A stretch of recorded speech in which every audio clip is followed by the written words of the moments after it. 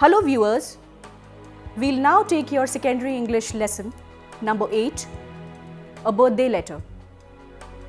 Let us learn something about Nehru and Indira. Jawaharlal Nehru's birthday is celebrated all over India on 14th November each year as Children's Day. Some of his books written by him and others are worth reading.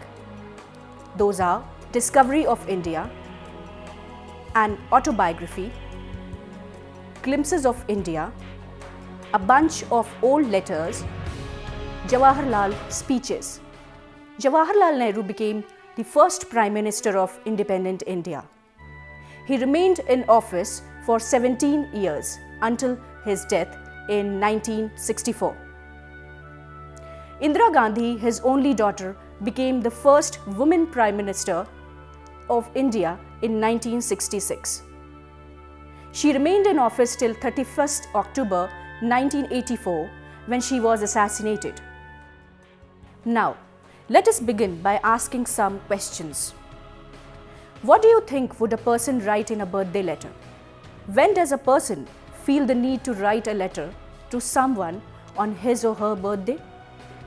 In this lesson, we are going to talk about a letter which Pandit Jawaharlal Nehru, the first Prime Minister of India, wrote to his daughter Indira Priyadarshini Nehru, later Indira Gandhi, on her 13th birthday in the year 1930. India was under British rule then.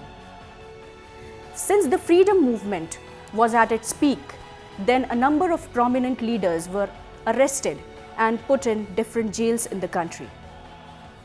Nehru too was imprisoned and kept in Naini jail in Allahabad then. Young Indira was in Mussoorie then.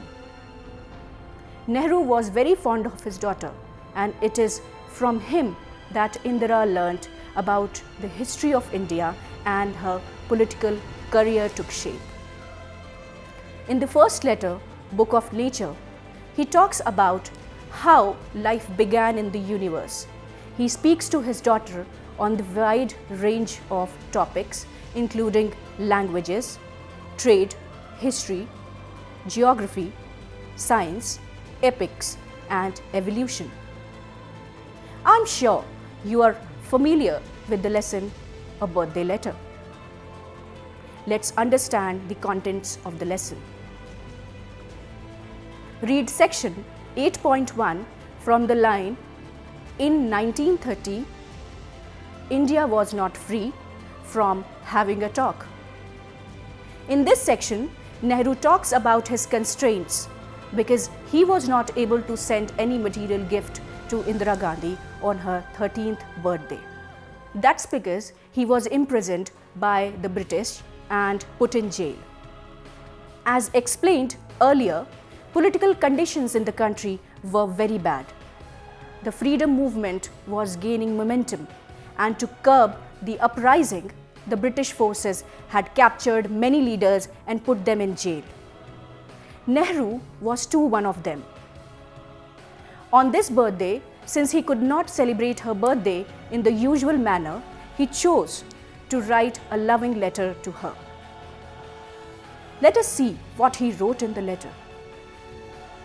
Nehru begins by writing that all these years she had been receiving gifts and good wishes on her birthday. But this year was quite different. He wondered what was an appropriate gift which he could send from the prison. In the absence of any material gift, the only gifts which he could send her were of the mind and spirit.